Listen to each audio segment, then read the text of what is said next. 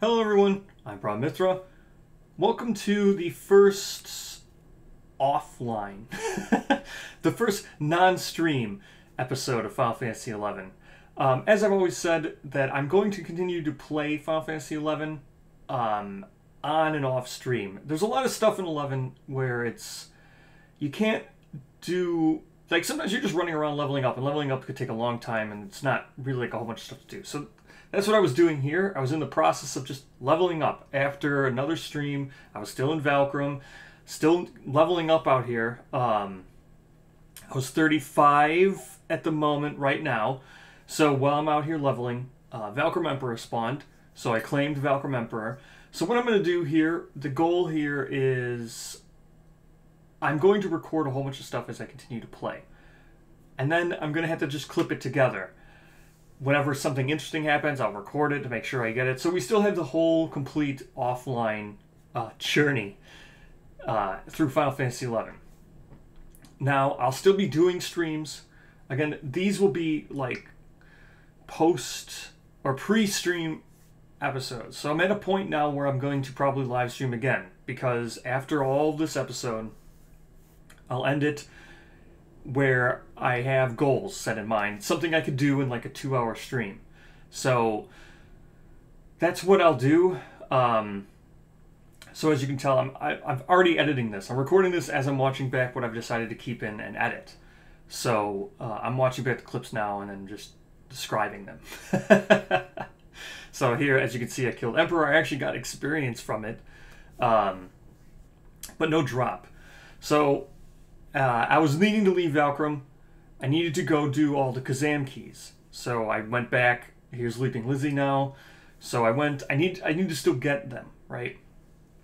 That was the goal. That's pretty much what I need to do. At the end of the last stream, I was going to say, well, look, I've got all kinds of stuff I need to do. One being, I need Kazam keys. I need to do rank 2 mission. So there's Leaping Lizzie. I didn't get anything. I need to get Gaussbit Grass, which is what I'm doing right now. For the Chocobo quest, I need 4 of them. So there's one. Here's another. So you kill these Waddy Hares. There's another one, Gaussbit Grass. They were dropping pretty quickly, actually. This only took maybe like 30 minutes, maybe. So remember, I am Red Mage Sub Thief. There's another Gaussbit Grass. Again, I kill these things really quick, so sometimes I don't actually get them fighting. So I did end up getting all 4. Went back to Bastic. Finally had enough money, so I bought Shell. That's definitely something I do need. As you can see, I got the chest key, one of them, the Parborough Mines chest key. I think I got that on stream, actually. Or no, I think I must have done it. Oh, as I was getting the sword. So you can see I've got the rank 2 sword, or the small sword from the Bastic. So right now what I'm doing is the rank 2 mission. So the rank 2 mission, I need to kill that Aimon the Ironbreaker. But he's going to link with all these other Yogatos. These things are, this place is ridiculous when you're like the only person. That's another thing I've started to notice. When you're the only person in the world, some places can be really overpopulated with mobs. Normally there'd be people probably farming these things for bracelets and stuff. Or not, yeah, Yogato bracelets, right? Or just killing him, trying to do the rank mission. Or just getting Asper Knife from him. But yeah, so, or Humaju. I do go by and check Humaju after this. So, Kazam keys, I need to go to each of the monster areas.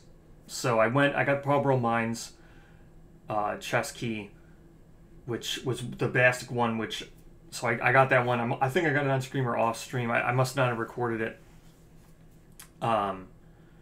Then I need to go get the one here in Gideus. I need a Gideus chest key as well. So I figured while I'm doing that, I'm going to do the rank 2 Bastic mission. And that's what this Aimon the Ironbreaker is. You need to kill him. You need to get the Asper Knife. Then you need to trade the Asper Knife to another Yogato. And then you can you complete this branch of the rank 2 Bastic mission. Then you got to go to Sandoria. So this was a big, long quest that I just have to do.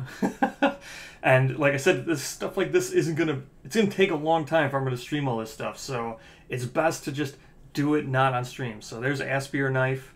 We'll run over here, go trade it to the guy that needs it. There we go. Here you go. Take your knife or whatever. Hoot hoot. So give it to him. Be done with this branch. As you can see, I was killing crawlers and stuff because I need Winder's Fame. So I did a bunch of crawlers. I actually got Stroll's Sneak here from killing some random acolyte. So that's good. I didn't have Sneak yet. So the other thing is I need to... Oh, there's the Gideon's chest key. So I did end up getting it off of something I was leveling up off of. So you can see I got 3 in experience. I think I got it off like the first one. Yeah, this going back through here, this is like literally, there's a guy in there that you have to, he's like the first one and I got it. So that was lucky. Now I'm death warping back to Selbina. So I get, you know, have to change the level 1 job, get naked and punch a whole bunch of stuff and hopefully they come kill me. So I had punched like a bee, a mandragora, and a ravrib. So there we go. Death warping to Selbina. So that's great. So that finished off the Kazan keys for Windurst, finished off the Windurst quest, or the Windurst branch of the rank mission, rank 2 for Bastic. So that was great. Now, warping back to Selbina now, and trading a whole bunch of things. Because I had to do Lothian Cabbage. I have to trade these things to rank up my Juno Fame, because I need to do Chocobo quest, now that I got Gospel Grass. I need to have Tenshoto Fame so I can get to Ot Uragan or Al Zahib. So I need to be able to ride that boat. So here you go. You could just watch Final Fantasy XI at its finest, trading some Lothian Cabbage. Oh man, what a great time. Look at all this Lothian Cabbage. See, this is something, it's just like, why would I leave this in, right? So this, here you go, the Final Fantasy XI experience. Trading Lothian Cabbage to this guy. Fun times. Here you go. You can just watch this. I'll be back.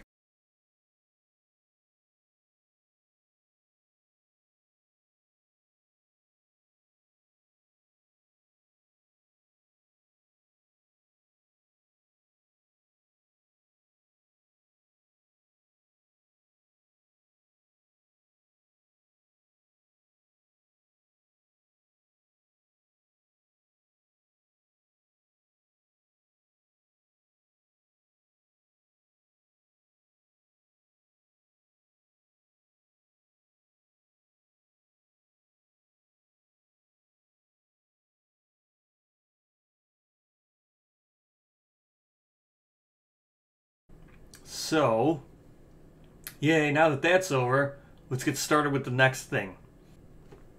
So since I'm in Bastic, I can still level up out here.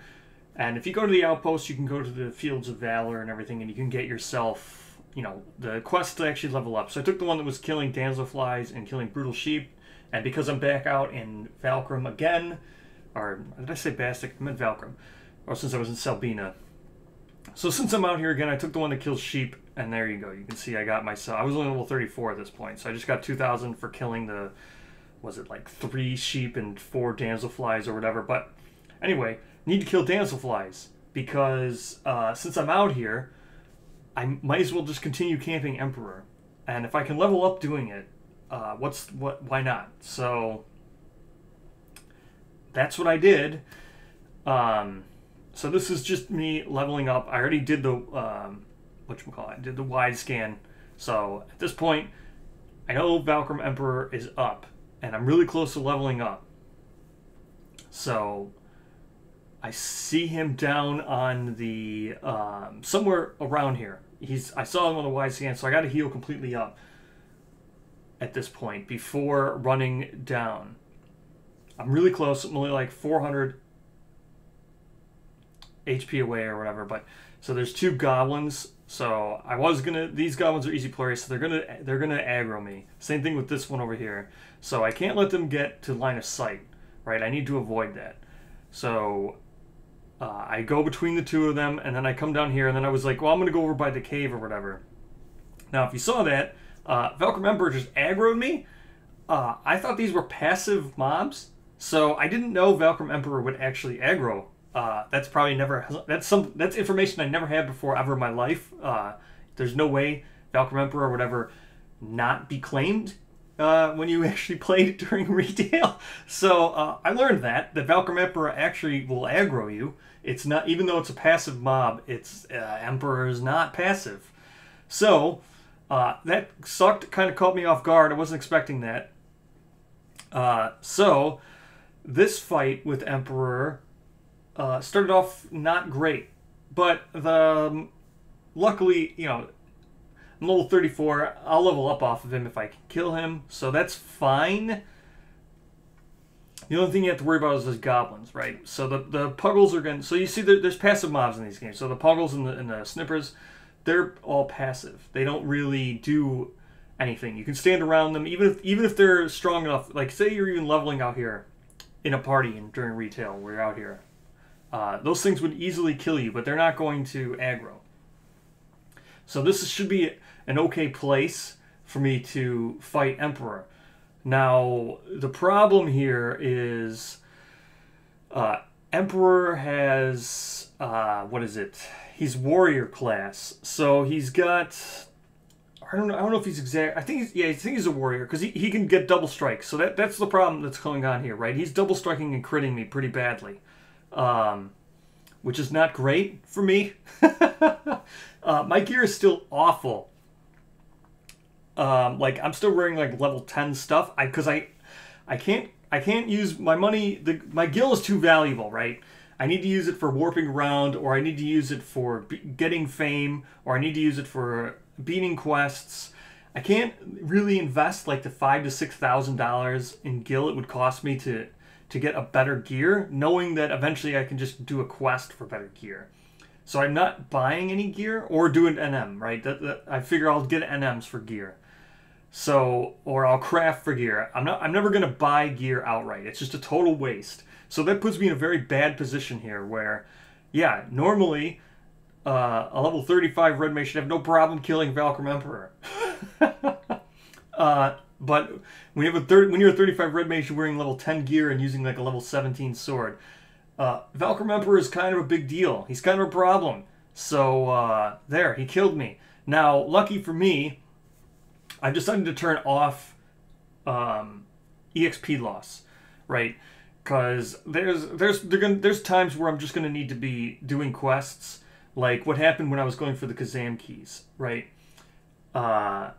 Those areas are flooded with mobs, and it's so hard not to link, and sometimes I'll just die. Not because, you know, it's just like there's just too many things, because the mobs, those areas are meant for, you know, so a server can farm up what they need. So there's like a ridiculous amount of mobs there, as I showed when I was fighting Aimon. But when you're fighting things that actually link and can kill you, it's not great. So I turned off EXP loss because it was getting crazy, right? Like, sometimes there's just times where it's like I need to pull something, but I just can't, and without linking.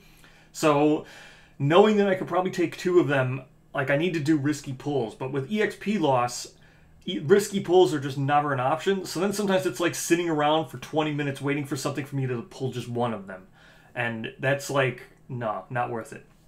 So here I come. It's the same Valkyrie Emperor. I'm gonna run right back out to him. You can see his health. He hasn't completely healed, so I'm going to be able to catch him. I got him with the slow this time, so I was able to actually debuff him this time, which is great. He's blinded now, so perfect opportunity. The only thing is, like I said, I can't let those diggers or mugger aggro me, because they're still going to, which is a problem. But as long as I can pull them away, the damselflies will also link. So the placeholder damselfly, or the one that were over there in the corner, the one I had killed prior, is now back up again. So there, I got him with slow, which is just great. Actually landing in feebles is perfect. So, like I said, luckily, nothing seems to be around here. I'm able to, there's a third goblin now that just spawned, which is just not great. Hopefully it will go well, but yeah, as you can see, I'm way under level for a lot of things. Like, I'm still level 60. I should be like near 90s, I think, for like my my magic and feebling and stuff, but it's sometimes I just can't cast. I don't have enough casting opportunities, right? I'm not even capped out on healing. See, I maxed out my healing there. So what I ended up, my healing's my highest one, because when I took the boat, I just ended up just casting heal on myself while I'm waiting for the boat. Because you don't need to actually heal points to raise your healing skill. You could just, as long as you're casting the spell, so you just cast heal, heal, heal on yourself when you ride the boat. And that's what I ended up doing. So that's how I got my healing so high. Evasion, luckily, is pretty high skilled because, well, I've been fighting everything. Red mages normally don't fight. Like, normally you would nuke and bind and debuff, but I don't have those spells. So there we go. I took down Emperor, and look at that. I got Emperor Hairpin. Very, very, very hard-earned Emperor Hairpin, where he killed me, and I had to go back to home point to Selbina, and then run back out to get it. But that's great. That's a huge increase. As you can see, the 10 evasion is amazing. It's a huge increase in the amount of what I can actually kill in solo. So Emperor's Hairpin, thank goodness I got it. So here's just another snipper. We'll just, I think this one, I think it might have aggroed me as I was healing. No, it didn't. I attacked it. These are all passive mobs. They don't aggro. I think I just needed, oh no, I'm going to level up off this one. That's why I killed it, because Emperor gave me EXP. I ended up being like 300 or 400 away.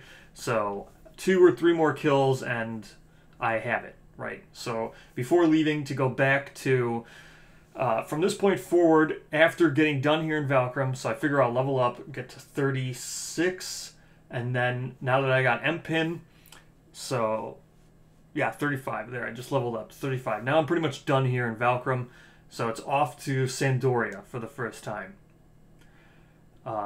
As I'm coming up to Sandoria, here's the NM that has the, I forget what this is, a +1 strength weapon wrap, or weapon straps. Weapon straps are pretty neat. They're, when you use two-handed weapons, you put them on, and then they're just little bonus buffs. So I figured I'd just kill this one. I don't know if I'll ever use a two-handed axe or whatever, but maybe eventually I'll have to level up Warrior. If I ever want to level up Ninja or something, I'd probably just sub Thief. Most of the time, I'm probably just going to sub Thief all the time because I want to be able to steal. But so look at that, I actually got the 10x strap. Hooray. Pointless weapon, but I got it. Might as well kill it, right? If it's up and I'm running past it. So, Sandoria for the first time now. I need to do all the quests here. Back there is where I needed to be for the, to get Friar's Robe. So now, while I'm here, Sandoria, let's kill Spook. So, Spook is really good because he drops a cloak. He's not really an NM, but he spawns 2 or 3 times per night. So I figured, well, I'm going to go kill Spook. So there we go. I didn't get anything. So that's one Spook. Here's another Spook. Like I said, he spawns 2 or 3 times a night. I forget what the exact thing on his cloak is. Well, I didn't get the cloak again here. So that's 2 Spooks. And here's whether you can see the clock down the bottom. Exactly at 20 is when they'll spawn because he's a ghost. So there it is, 20, and there's Spook again. So you can get him daily. He's not too bad to wait out, right? So here we go. This would be Spook number 3. Nope, nothing. Okay. So again, Spook again. Nothing. It's another more claw. Spook. That's 4 Spooks. Okay. Not too bad. Again, you just wait them out. They spawn every like 5 minutes or so until 4 a.m. Then once 4 a.m. comes around, they stop spawning. Was that 5 Spooks? 5 Spook. So Spook number 5. All right, here's another new day. Just click to 20. There's Spook. So we'll get another Spook here. Now, the nice thing about this is King Rainiper's Tomb, I can still do some goblins around here. So 6 Spook. Let's go Spook number 7. Nothing at all from Spook number 7. Okay. That sucks. Just 45 gil. All right. Spook 8. Let's go Spook number 8. Let's So as I was saying, King Randipur's tomb. There's some goblins here. I can go before going to the next part of King Randipur's tomb to at least level up off of. So I start doing that, and there's like a chest key. You can get Randipur's tomb chest keys. So there's Spook 8, nothing. Okay, Spook 8, nothing. Yeah, at this point it's like, oh my gosh, Spook 8. I think this is like I don't know, I think it's like a 20% drop rate. I don't know. So, as I'm going for the goblins here, and you can see here's another NM. This one drops like a one-handed axe, or maybe it's a two-handed axe. I don't remember. So, he's up, so I figured I'd claim him, and I'd try my odds with him. So, Spook, I'm not going well. I have 8 spooks in, or 7 or 8 spooks in, nothing. So, maybe my luck will turn around. Nothing, just some money. So, great. Alright. I killed some worm here and I got a ring.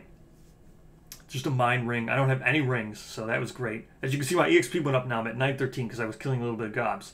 Now, came all the way back for Spook again. Here's Spook. This is Spook number 8 or whatever. 9, who knows at this point. Like I said, it should be like a 20% drop here for Traveler's Mantle. So, this is a lot of spooks. Nothing. No, okay. Spook 9. This one I think is the one that goes better. Nope. All 3 things but the cape. Spook 10. This is not going well. Again, this is the kind of stuff where it would have taken a long time if I was on stream doing this. Nothing. That's Spook 10. Okay. Again, another new day. Here it goes. Just hit time to 20 and Spook. So it was a Spook 11 for Traveler's Mantle.